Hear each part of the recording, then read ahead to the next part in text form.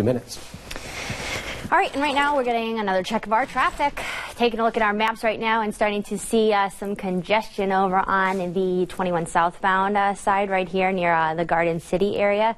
Just off Bourne Ave, getting on to Dean Forest Road. There's some slow-moving traffic, and also on 25 is looking a little slow too. So give yourself extra time if you're traveling around in that area. People are heading into work right now, so that's probably why we're starting to see some of those backups. Here are your 21 southbound live drive times. 9th Street to Goshen Road is going to take you 9 minutes.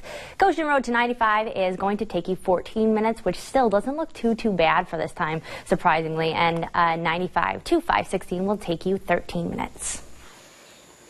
Well, President